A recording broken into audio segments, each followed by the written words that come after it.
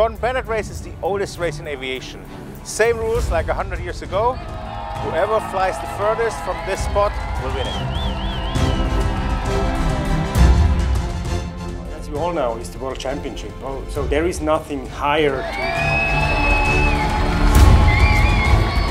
It's the challenge for gas balloonists. So if you're going to fly a gas balloon, the Gordon Bennett is where you want to be.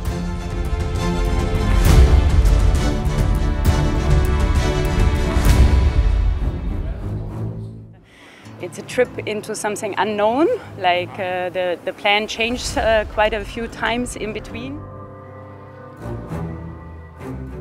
It's definitely a grand adventure, but it is also a personal challenge.